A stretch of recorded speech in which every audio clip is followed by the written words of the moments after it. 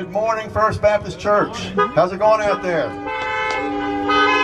right, we want to welcome you back. We're so glad you're here worshiping with us. And for those of you online on Facebook and also on our website, we want to welcome you as well. And on 89.3 WNSS FM in Palm Coast. So glad that you are here joining us to worship with us. Isn't it a great day? What a beautiful, beautiful day that we're having today. The weather has been wonderful, and it's a great day to praise the Lord. We're going to start off, we're going to sing about just how faithful and just how our God is the rock of our salvation. So let's sing the Solid Rock together.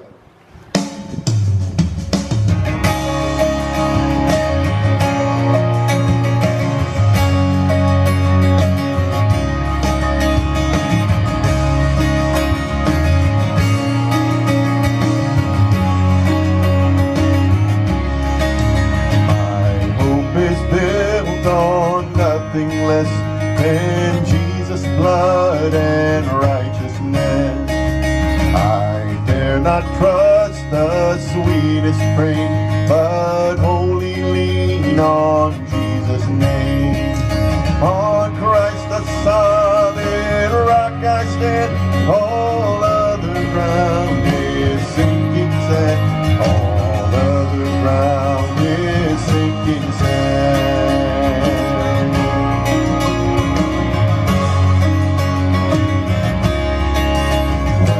Darkness veils his lovely face, I rest on his unchanging grace. In every high and stormy gale, my anchor holds within the veil. On Christ the solid rock I stand, all other ground is sinking sand. All other ground is sinking sand.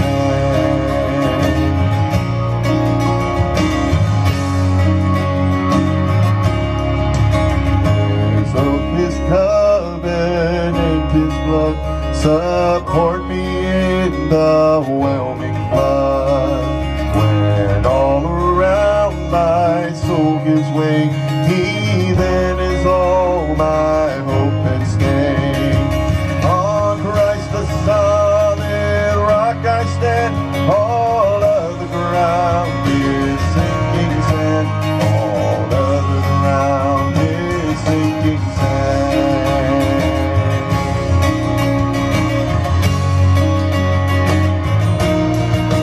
When he shall come with trumpet sound, oh, may I then in him be found, dressed in his righteousness alone, faultless to stand before the throne.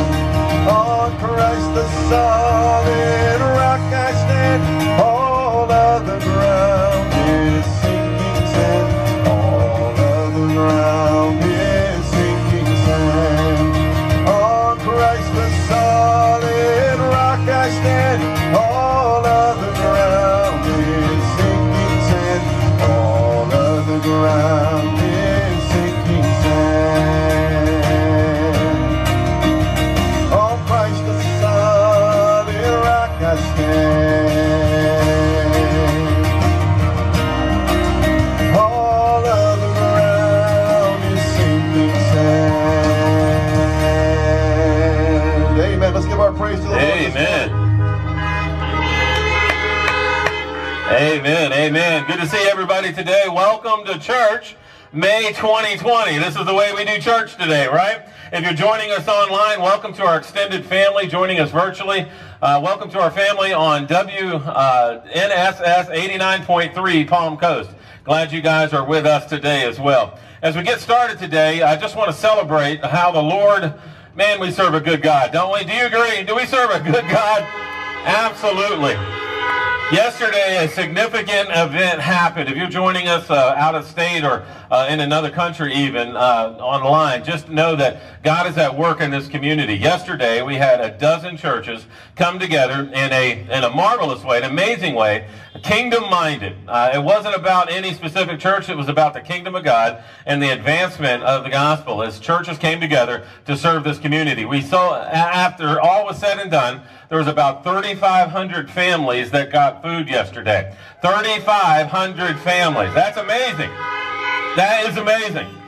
Just think in the future what God can do if His people come together, work together for the cause of Jesus Christ. Amen? What an amazing, amazing accomplishment. Today, if you'll refer to your song sheet, I just have an announcement or two I wanted to highlight as we begin. If you're joining us at home, you can go to our website at www.fbcpc.org. That is First Baptist Church, palmcoast.org.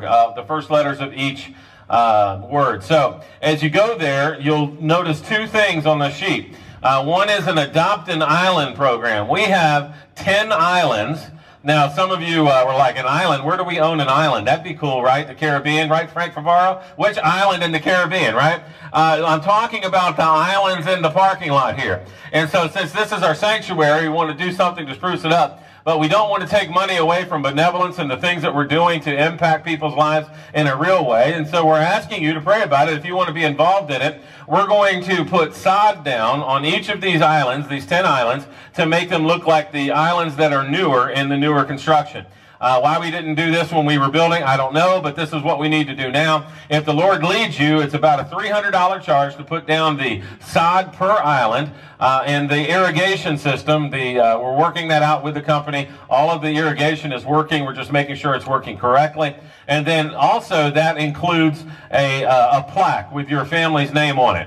And so that will be on your island. This island is sponsored by or adopted by such and such family. So if you're interested in that, make sure to call the church office and let them know of your interest. Also on here, even and more importantly, guess what? I have it on good authority that we're not going to be meeting in the parking lot for the rest of our life, okay? I have it on pretty good authority that that's not going to be the case, all right? But what we want to do, we know that our governor has kind of started us back to the road of re-entry. That's kind of what I'm going to call it, our re-entry pathway.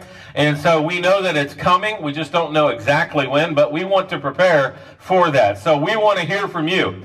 We can put the best plans together, but if you're not willing to walk in that way, what's the point, right? And so we want to get your input on how you would feel safe in re-entering this environment, the local church. And so if you're online, go to our website. You can fill out the survey there. And if you're here in person, take this with you. Go home and fill out the survey so that we can get that information in. There are people that's already started to put their opinions in place, and it's good to hear. Good to hear from everybody, because we want everybody to come back into the house of the Lord and feel comfortable to do so. As we're looking at what's going to happen today, absolutely amazing. Thank you, God, for the beautiful sunshine and the light breeze that's going on.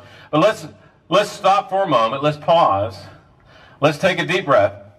Let's get rid of everything that we brought into this place and brought into this parking lot, brought into this moment, so that we can focus on the Lord. Because I believe the Lord has a message for us today in His Word.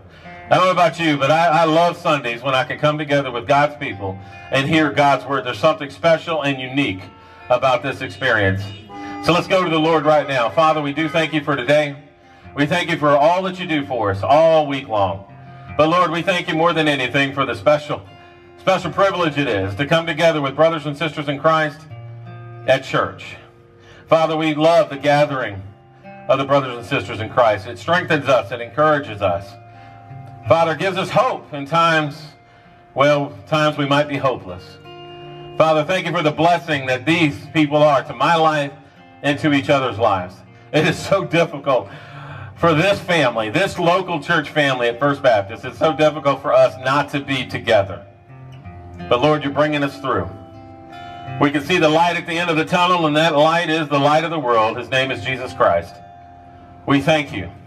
We thank you for the gift of salvation and for the hope of eternity. Father, thank you for all your blessings. Today, as we sing praises to your name and how good you are, Father, I pray that it becomes the very words of our heart, pouring out of our heart of praise and worship to you. And then, Father, as we look at our passage today in Genesis chapter 12, I pray that you would help us to identify and realize and understand how blessed we truly are. We love you, Jesus. It's in your matchless name I pray.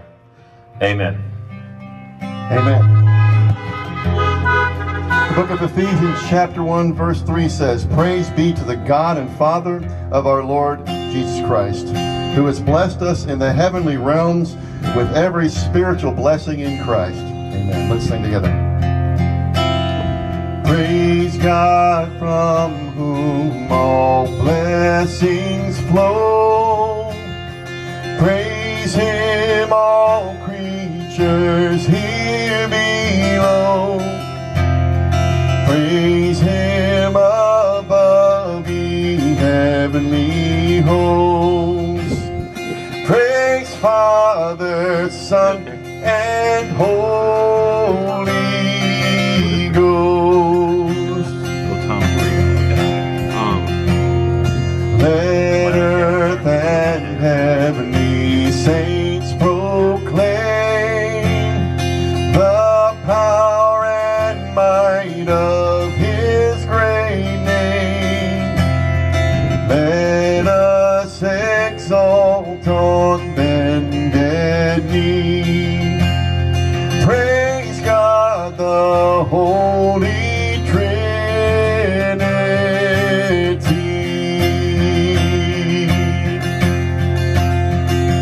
Praise God, praise God, praise God who saved my soul. Praise God, praise God, praise God from whom all blessings flow. Praise to the King, His throne transcends, His crown and kingdom never ends. Now and throughout eternity, I'll praise the one who died for me. Praise God, praise God, praise God who saved my soul. Praise God, praise God, praise God from whom all blessings flow. Praise God, praise God, praise God who saved my soul. Praise God, praise God, praise God from whom all blessings flow. Praise God from whom all blessings flow. Praise Him, all creatures here below. Praise Him above, ye heavenly hosts. Praise Father, Son, and Holy Ghost.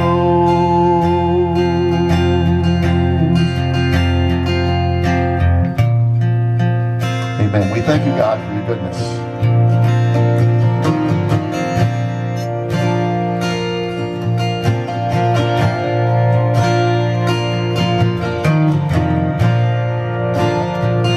I love you, Lord. Oh, your mercy never fails me. All my days I've been held in your hands. From the moment that I wake up until I lay my head, oh, I will sing of the goodness of God. All my life you have been faithful. All my life you have been so good. With every breath that I am able, oh, I will sing of the goodness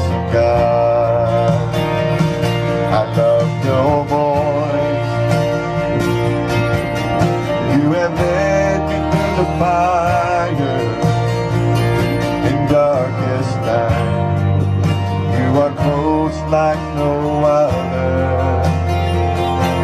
I've known you as a father, I've known you as a friend, and I have lived in the goodness of God. Yeah, all my life you have been faithful. All my life you have been so good. With every breath that I am able, I will sing of the goodness of God. Your goodness is running after, it's running after me. Your goodness is running after, it's running after me.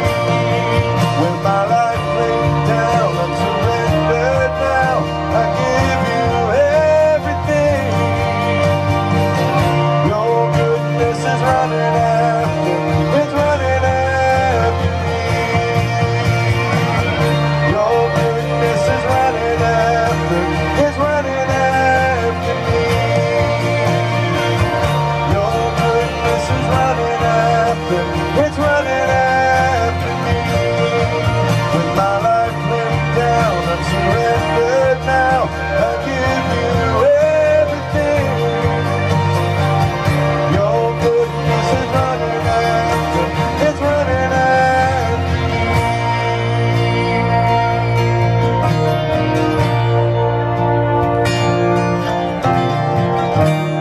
All my life you have been faithful. All my life you have been so good. With every breath that I am able, oh, I will sing of the goodness of God. Gonna sing, I'm gonna sing. All my life you have been faithful. All my life you have been so good. With every breath that I am able, oh, I will sing of the goodness of God. Oh, I will sing of the goodness of God. Amen. We serve a good and mighty God. Amen. Amen. How many of you think that God is good, huh? Come on, let me hear it. Let me hear the horns. All right. If you're at home watching online, go ahead and hit beep beep. Go ahead and hit honk, okay? Amen, amen. God is good all the time, and all the time, that's right, God is good. God is good. Genesis chapter 12 will be our text today. Go ahead. I thought somebody had their horn that was broke. Come on, they were just praising Jesus, right? Go ahead and turn to Genesis chapter 12. That will be our text for today as we look at this idea, the concept of the new normal.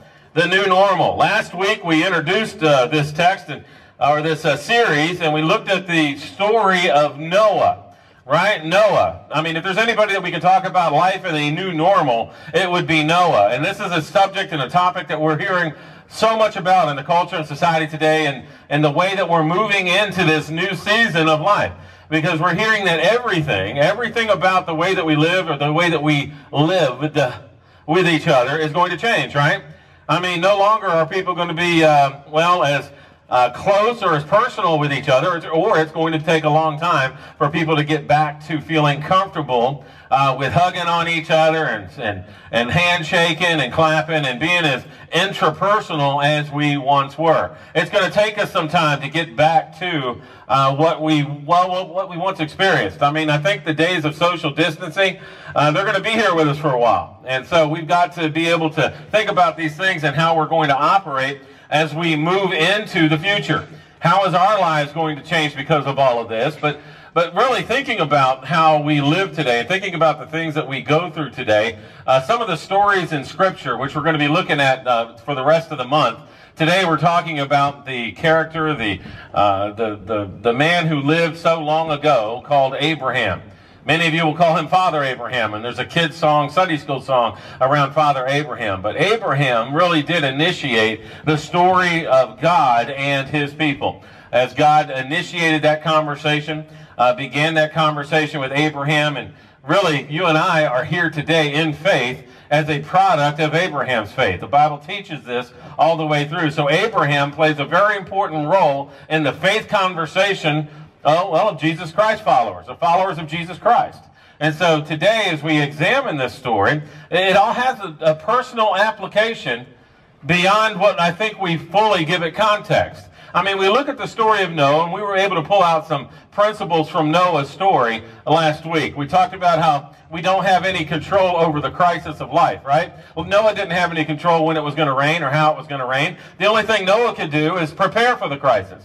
And that's how, we don't have any control over the crisis that happened in life, but we do see, based upon even Noah's testimony, that he obeyed the Lord, and because of his obedience in the midst of the crisis, God brought him through. And we know the same thing to be true of our own story, that God brings us through, and as we obey, he'll bring us through. And the last thing that we saw from Noah's story last week was this idea of worship. Worship is a key marker in this idea, this concept of the new normal.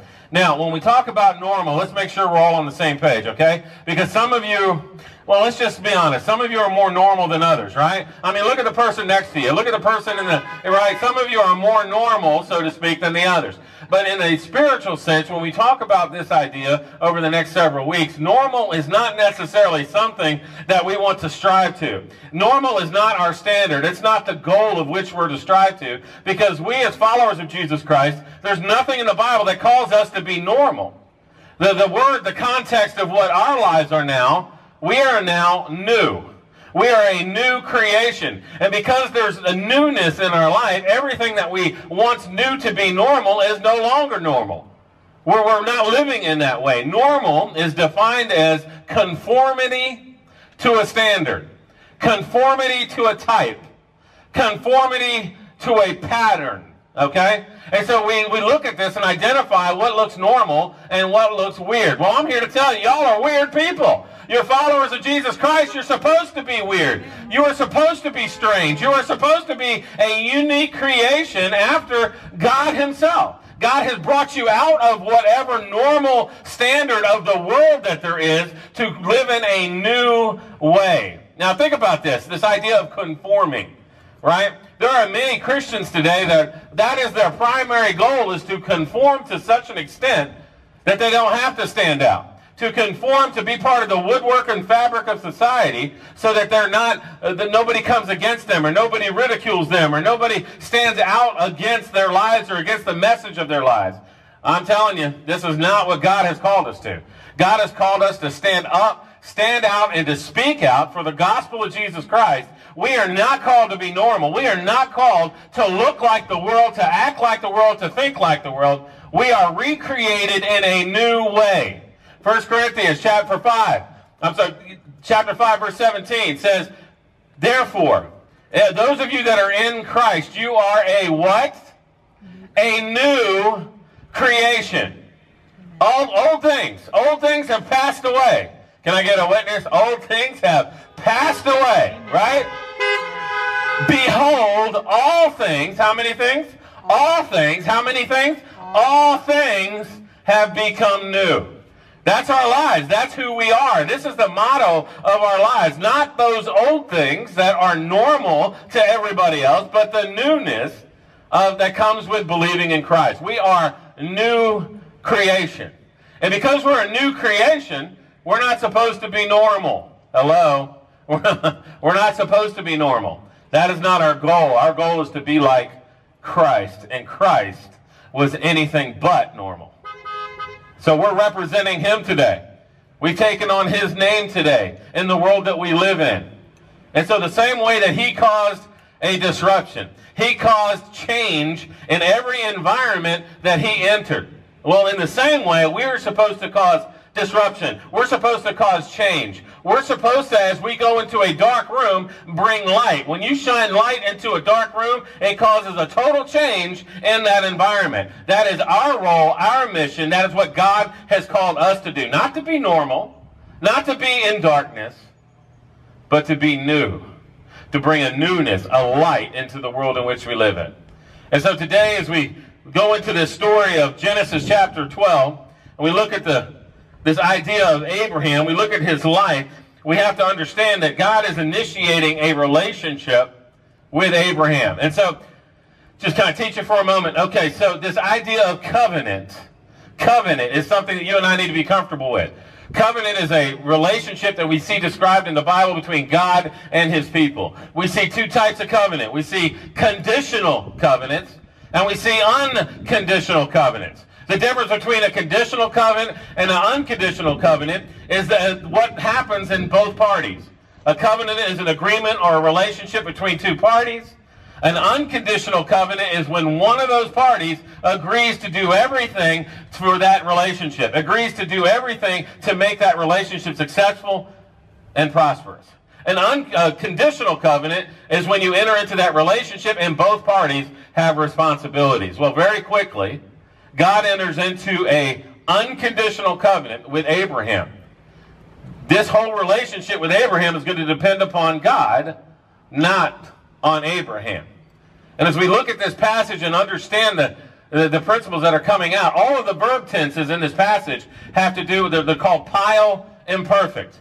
It's the Hebrew verb tense, pile imperfect. It means an intensive or intentional thing that has happened and not happened yet. It's not been fulfilled yet. And so when God says, I will, I will, I will, I will, he's telling Abraham, I'm promising to do this, to do this, to do this, and to do this. So he calls Abraham. All he says, Abraham, follow me. Follow my directions. Follow my guidance. And Abraham does. Now that in itself should be something to cause us to pause for a moment and ask, why did Abraham have the faith that he had to be called out of his life and the existence that he had? He was living a good life. Everything was normal for him. He was enjoying prosperity. He was enjoying many things in life. Doesn't mean he had a perfect life. But he was fine, just thank you. And then God shows up and changes everything. Genesis chapter 12, verse 1. Now the Lord had said unto Abram, get thee out of thy country, and from thy kindred, and from thy father's house, unto a land that I will show you. And I will make of thee a great nation, and I will bless thee and make thy name great, and thou shalt be a blessing. And I will bless them that bless you, and curse him that curses you. And in thee shall all the families of the earth be blessed. And notice what Abraham does, verse 4. So Abram departed, as the Lord had spoken unto him. Now in this passage we find the words of the Abrahamic covenant. The covenant between God and Abraham, where God was going to promise to do this, this, and this. God was going to give Abram, establish in Abram a great name, a great nation, in a great land. These are the three things that are promised to Abraham. Go to a land that I will show you. So Abram's supposed to get up and go on his way and not know where he's going. Hello? Has anybody got a problem with that? Right? I mean, when you're going someplace, you can put it in Google. You put it in MapQuest, right? You want to know where you're going and how you're going to get there. When you're going to take the next turn and what you're going to do. But this isn't the way that God worked with Abram. And guess what? It's not the way that God works in our lives either. God says, get up and go. Our response is to obey. It's not to say, God, give me all the details and all the things I need to know, and then I'll make a decision whether I'm to obey or not. No, our response is to obey before he even asks. That's our role. When our King of Kings and Lord of Lords says something, our role is to say yes, without any questions. He says, Abram, go to a land that I will show you. I'm going to make your name great. Well, here's a problem. Abram didn't have any children at this time. Right? His wife Sarah was barren. She couldn't have children. And so when God tells Abram, I'm going to make out of you a great name and a great nation, that's a neat party trick. How's that going to happen? Well, God's going to do something impossible because he's the one who can. It was outside of Abram's control to do anything about this situation in his life. And as you read the story of Abram over the next 14 chapters in Genesis, you know one of his things that tugged at his heart so much was to have lineage, have a child, have an inheritance. God was going to answer that for him. And so a land, an inheritance, a great name, a great nation. And then he was going to make him a blessing of all the families of the earth. And we know, we follow the lineage from Abraham all the way to Jesus Christ, the Messiah. We know that this is a messianic promise, that through the generations of Abraham, all the families, all the generations of the world will be blessed. What an amazing promise that God had given to Abram. Now, I'm just reading into Genesis chapter 12 for a moment. Understand, this is something that, I don't know if you do it the same way I do it when I read the Bible. Maybe at home, slow down. Don't read to finish. Read to absorb. Read for change. Not for conformity, but for transformation. And so as we think about what happens to Abram, I mean, Abram knew and understood God in a certain way that I think some of us struggle with. I mean, think about it. Abram didn't have the benefit of the Bible like we have the benefit of the Bible. Abram didn't have the benefit of human history like we have 4,000 years ago. We have 4,000 years to identify the faithfulness and the goodness of God over all of those many generations. Abram didn't have that. God shows up out of nowhere and tells him to get up, leave his family, to get up and leave his tribe, to leave his household, and to move into a land that he wasn't even going to show him until he got there. Does that blow your mind? I mean, there must have been something about Abram that understood God in a different way than you and I do. I think Abram understood how big God is. You and I struggle, I think, at times with thinking about and understanding how big God is. If we truly understood how big and how powerful and how mighty God is, we would not delay in being obedient on anything that he asked us to do. I mean, what did Abram have to judge God's character by? Right? Abram probably knew the first 11 chapters of Genesis. Well, what happened in the first 11 chapters of Genesis to describe how big God is? Well, how about the first 2 chapters talking about God as the creator of the heavens and the earth? I mean, what an amazing God. Just created everything by speaking it out of his mouth. You can't do that. Nobody can do that. I mean, I'm not struggling to understand if Abram, did he believe in creation or evolution? I guarantee you he believed in creation. I guarantee he had no doubts about it that this God, this all-powerful creating God of the universe, had the power to do that. He could do anything in his life that he wanted to do because he was a big God and could accomplish anything like that. He also heard the story of the flood. We talked about that last week. The story of the flood, how he brought Noah in chapter 6 through 8 of Genesis through the worldwide flood. What a crisis. What a crisis. But God was bigger than even that type of disaster. He was bigger than anything that Abram would ever go through. Do you really believe that God is bigger than anything that you'll ever go through? I'm not sure you do. Based upon some of the way that we respond on social media, based upon some of the ways that we respond in our conversation, with the anxiety and the fear and the overwhelming panic that has been so prevalent over the last 2 months, I don't know if we know how big God is. I mean, do you recognize and understand that the creator of the universe, the one who set all of these things in motion, how big and how awesome this God is? Why do you worry about anything if you're truly a follower of his? But here's where the problem comes in. The problem comes in because we want to control our own destiny. We want to be in control rather than letting God be in control. And we get scared and upset and panicky when something is out of our control. Well, no, duh. Go ahead and say that in the comment box. No, duh. Okay? Because we're supposed to be weak. We're not going to be able to handle the situations, the circumstances, and the problems of the day. That's not our job. Our job is to trust God because he's in control. He's the one that has all of these things under his control. And so these problems and these circumstances that are out of our control well up in life, and we don't understand how to get through them because we're not trusting this God who is so overwhelming and powerful, this mighty God that we serve, who can do anything. We want to trust in our own power. How? Well, there's a Greek word for that. That's not smart. That's not the smart way to move. We need to trust God, to let God be God, and all we do is obey and follow him. And so one of the first things I think that I see in Abram is he knew how big God was. He let God be God, let God be in control, and all he did was obey. And I think that's the second thing we pull is this idea of obedience. We saw it in the life of Noah, and we see it in the life of Abram. He obeyed. He didn't have all the answers, right? He didn't have all the answers. He didn't even know where they were going. But God called him up and out, and he got up and went out. Not knowing where they were going to end up, but knowing and trusting that God could make a way and would make a way. This idea of obedience is something that's we need to kind of get acquainted with in our own lives. And I just want to put a nugget of thought so that you can take this with you and chew on it today. Because every one of us understand what obedience is. We understand what disobedience is. But here's where I think we get there's a gray area in the middle. Because sometimes we qualify God. Well, God, I'll obey you if you do this. God, I'll obey you and do things your way if this happens this way. If things work out this way. If you heal me from this. If my relationship doesn't split. If my problems go away, then I'll follow you. That's not obedience.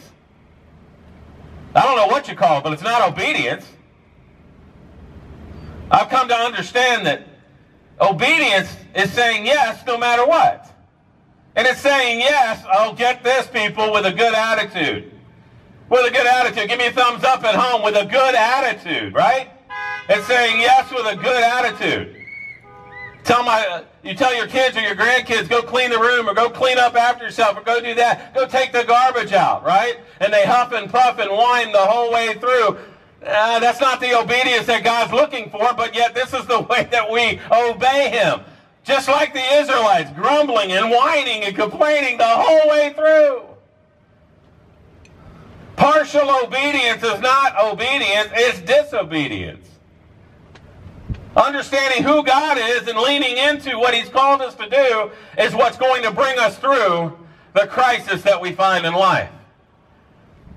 So are you obeying God today? Let me ask you this. Just because we're going through a global, worldwide pandemic, does that mean we hit the pause button on the mission that God has called us to? Does that mean the Great Commission is now on pause until we get back in the church building? Is the Great Commission on pause until they find a vaccination for the coronavirus? Is the Great Commission on pause until everything in our lives is back to normal?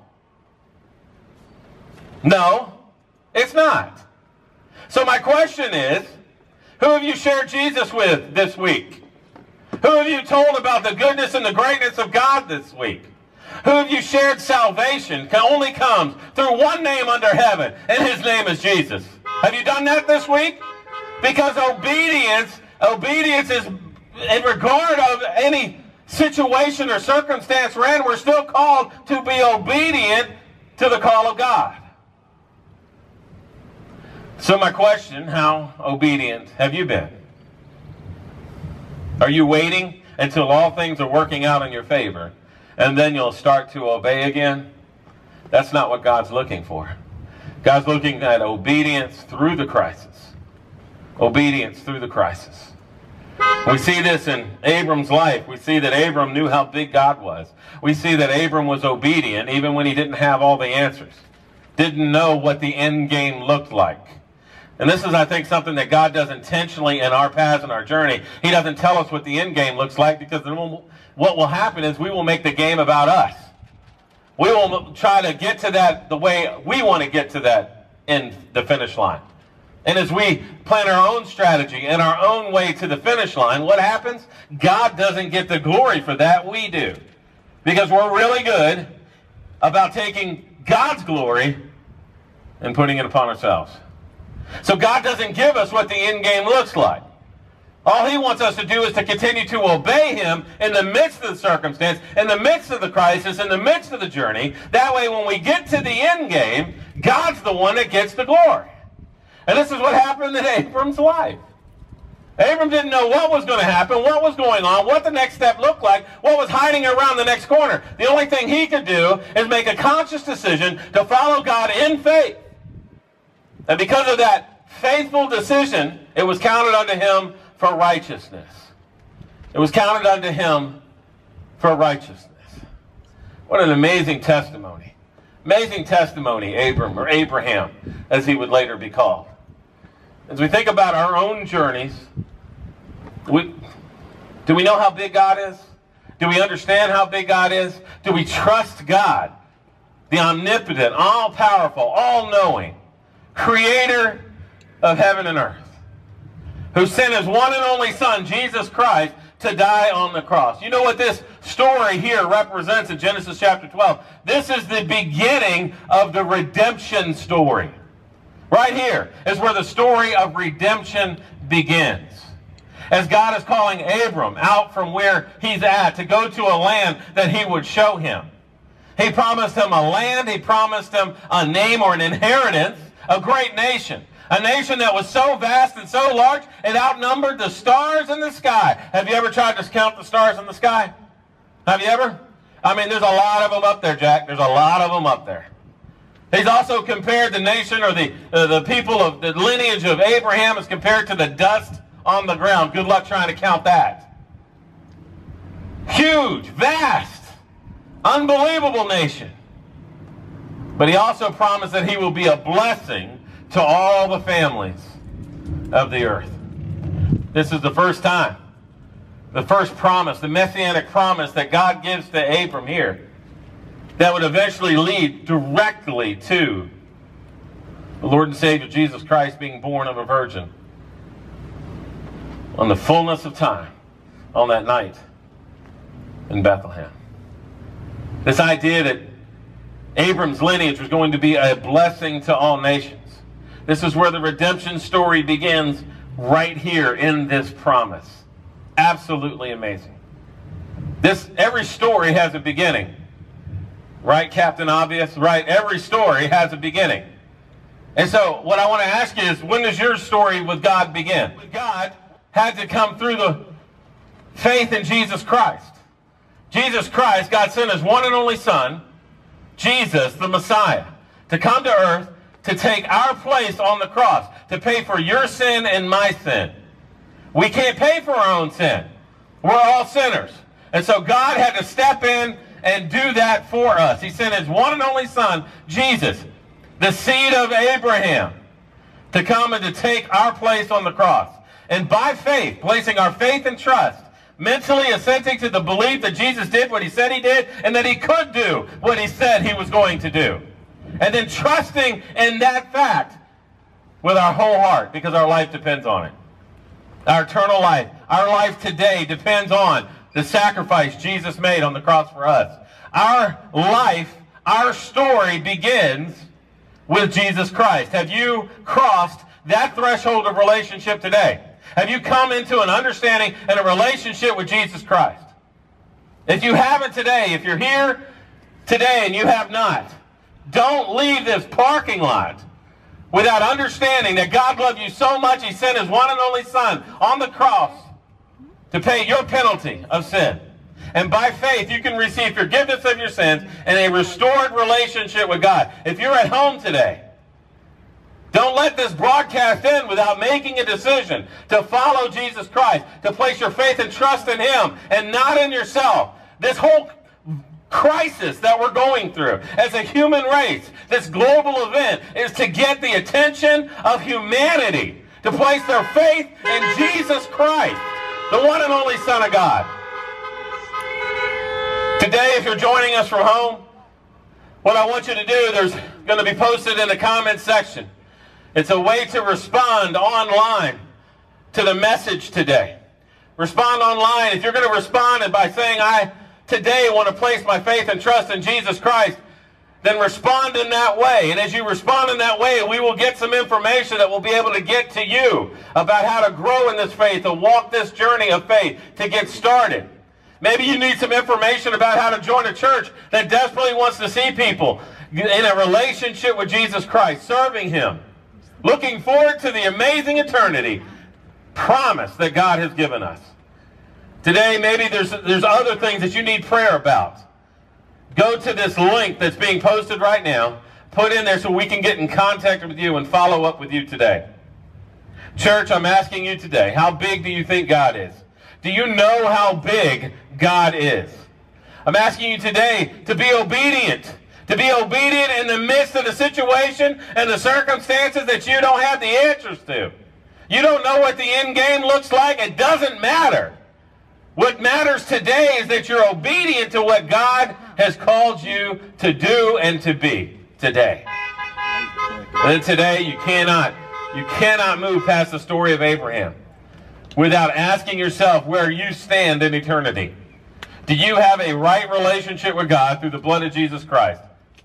Because the amazing promise that God gives concerning the salvation of all humanity begins right here with Abraham. Father, today we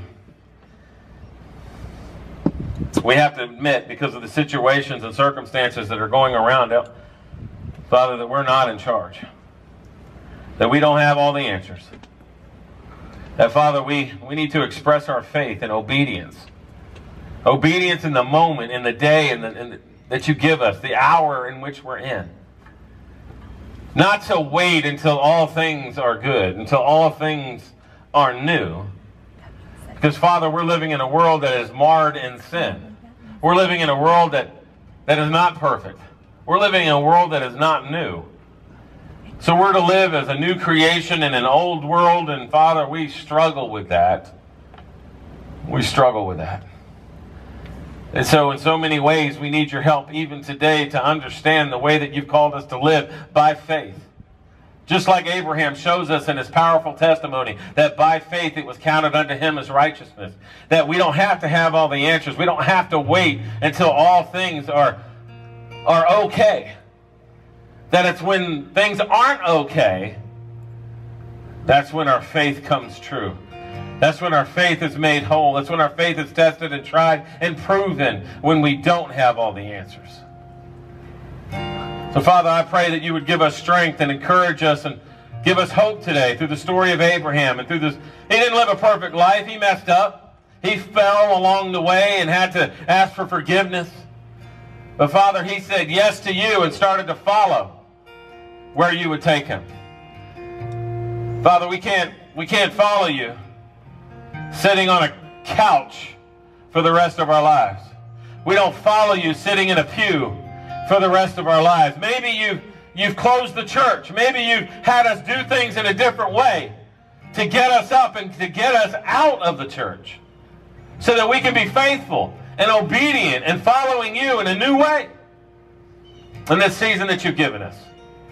Father, I pray that you would go before us, continue to guide us, just like you guided Abraham on his journey. Continue to guide us. Father, for those that are listening today, I just sense there's people listening online all over the world. There's people listening even in this parking lot that have doubted their salvation, that have doubted that you are for them and that you are not against them. Father, I pray that you would take away those doubts today. That you would help them understand above all that you are for them. So much so that you gave your one and only Son, Jesus, so that they can place their faith and trust in Him and have a restored relationship for eternity with you. Father, you are trustworthy, that you are true, and that you are worthy. You are worthy of all praise. Father, as we go our way today and we live our lives for you this week, Father, I ask that you use us. I ask that you give us opportunities to be obedient in this week, to proclaim the name of Jesus, to live in worthy of the name in which we've been called, to show others, not only to tell others about the gospel, but to show others what a gospel life looks like.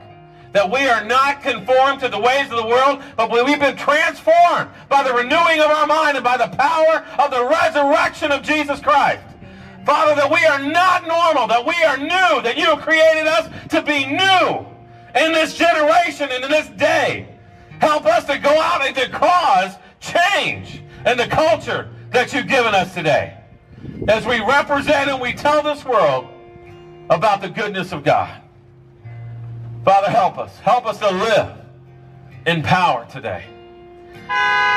Father, as we go our way today, I ask that you bless the tithes and offerings are given, whether they be given here or online. I ask that you multiply them like you did the fishes and loaves, so that ministry can be done here and around the globe like it never has been before with the gospel of Jesus Christ. Father, I pray that as our neighbors and our friends online, as they share the message today, as they share this message, that it'll go forth, that your gospel would reach into the outer regions of the earth, that your gospel, your word, would not come back void. Father, we thank you for the promises that you give us. And Father, we're committing to live in the midst of that promise, in the goodness of God. We love you, Jesus. It's in your name I pray. Amen. Thank you again for being here today. And also online and on WNSS 89.3 FM in Palm Coast. God bless you and have a great day.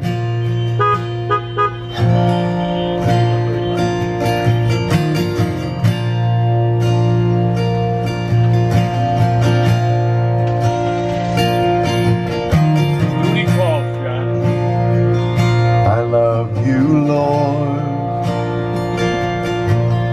oh, your mercy never fails me. All my days I've been held in your hand. From the moment that I wake up until I lay my head, oh, I will sing of the goodness of God.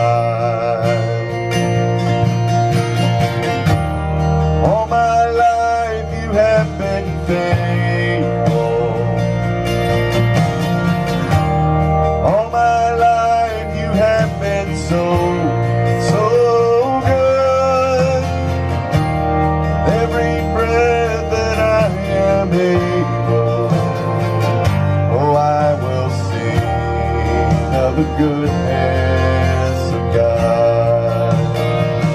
I love your voice. You have led me through the fire in darkest night. You are close like no other.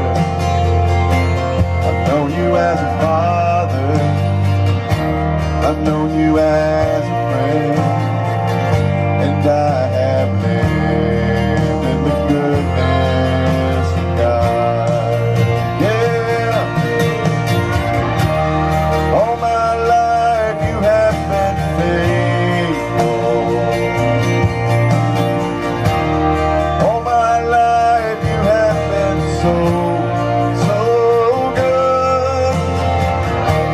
With every breath that I am